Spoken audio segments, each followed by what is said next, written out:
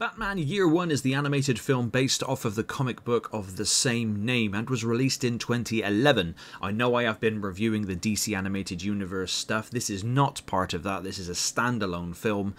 Comes in around about an hour and 4 minutes long, and I have to say that it feels longer. Unfortunately, this is not a bad film. It's not a terrible film. There's not a whole lot of Batman in it. It's kind of like the Dark Knight trilogy.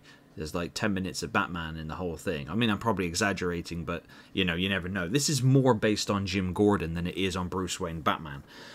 It's got some pretty cool moments. It's good to see how Bruce Wayne started out in this iteration of his origin. Bryan Cranston is the voice of Jim Gordon. He does a great job. However, I have to say that Ben McKenzie, the actor from the OC and who plays Commissioner Gordon in the Gotham live-action TV series, was cast here as Bruce Wayne and Batman, and for me personally, did not suit at all. His voice was not it for Batman. That's like trying to get me to do Batman. It's you have to have that voice, and unfortunately for me, Ben McKenzie is a fantastic actor, but I don't think he was the right choice for Batman. The animation art style is really good. The film is very brutal and very dark in places, and you know, it's quite interesting to see Jim Gordon become, you know, the Jim Gordon that we know.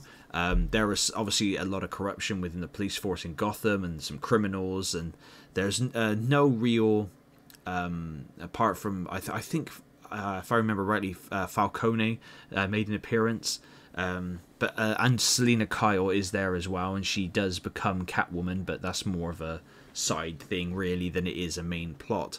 But yeah, it's got some decent action when it happens. It's not as action-packed as the other DC animated films I've seen more recently.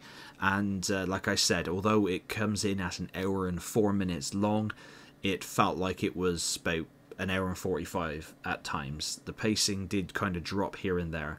But when Batman was being Batman, especially when there's like this house fire and when that's happening, it's really, really good, and you know, it does kick a lot of ass. Now, there is one small gripe I have, is that I know it's all fiction, I know you've got to kind of suspend your disbelief, but they all want to know who Batman is, and in this film specifically, he gets shot several times. Surely he'd leave blood and DNA, and they just DNA test and go, oh, he's this Batman guy is Bruce Wayne. That's my only gripe. It's like the mystery of who Batman is would be solved very quickly in the real world if you're shot and you leave behind DNA.